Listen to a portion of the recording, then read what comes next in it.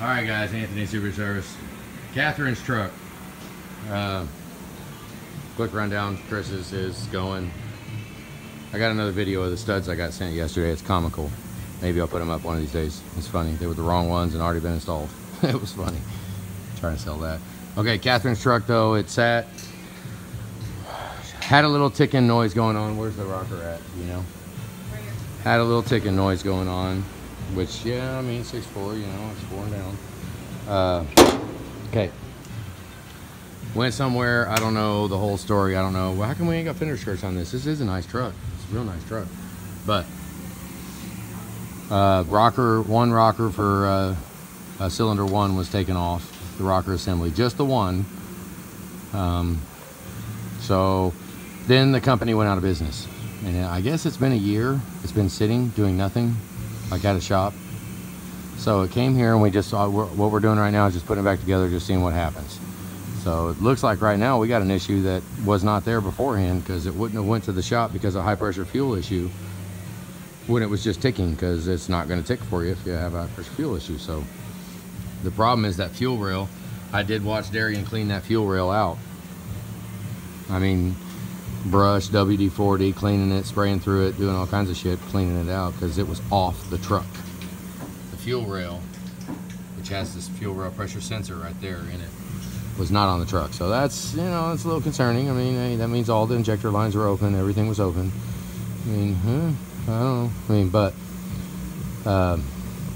so Darian put oil in the fuel housing. You know, try to throw a little oil. He said he put oil in the top of the pump too, just try to get a little lubrication.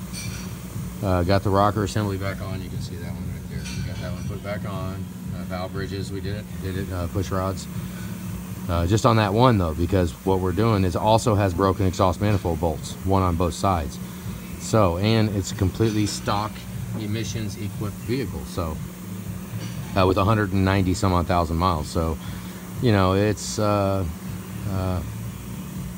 biological clock has been ticking for a minute, we'll just say that, without having any attention done to it. I mean, obviously, if it made 190,000 in emissions equipped and everything, I mean, but they're doing something, so that's cool. But we physically took it off. Okay, so fuel rail pressure volts is 0.5. I should go through and show it to you. I already had the computer in it. We've been messing with it. Kind of had a day this morning, but whatever. I've already had 0.5, and it's not moving at all. Now if we let the fuel pump run for about a half hour, then it actually built up and started for about, it was a good minute. It was a good probably 15 seconds. It was running and I didn't touch throttle, nothing, and fired up, and then it just killed itself, shut off. So oh, another one. Okay, because we're seeing if just seeing the healthy engine. I've never seen it run. So we did reuse all of the fuel tubes, because them tubes are $200 some odd, and we're not talking about letting it go right now. We're talking about making sure the truck will run before we invest in the fuel tubes and all the crap that needs to be invested in to put this back together to be 100%. Because this is not 100% put back together right now. Not one freaking bit. It's actually just kind of got the life support on it with the paddles. And we're all clear to see if it's going to live or not. So that's why we're like reuse fuel tubes, crap like that, because it's going to come back apart. It's going to have to, but for right now, let's make sure it lives. I'm looking at a pump. I mean, we're looking at a pump. The pressure control, I think it was pressure control, was at 55–60%. It was just too high. I don't know a lot about the internal workings of that pump, you know. So don't put me on the list of people that do know that. So.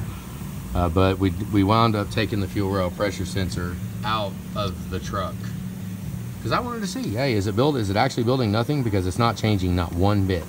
It's 0.5 volts, which 0.49 is factory, 0.5 volts for each couple 100 pounds in there, and yeah, physically nothing is coming out. And I mean, anybody said, oh, you got to prime it, come on now, really? I mean, come on.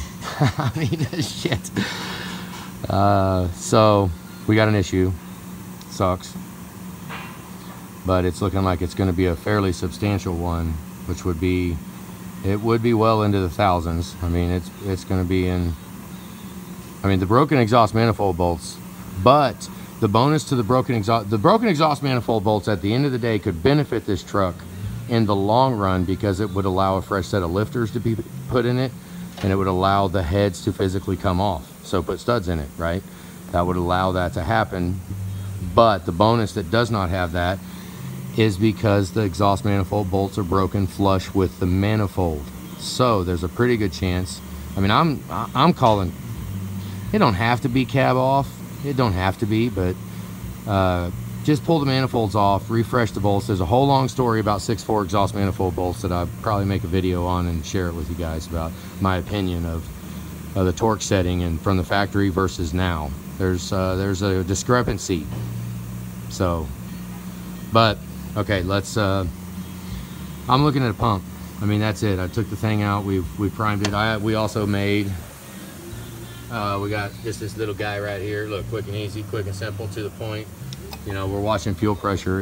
I mean, I'd hit 5 every now and then, but it's a low pressure, high volume pump. So pressure isn't really, I mean, if we had a quick gauge that we could measure volume, that would be cool, but I don't have that. So, you know, we just have to deal with pressure.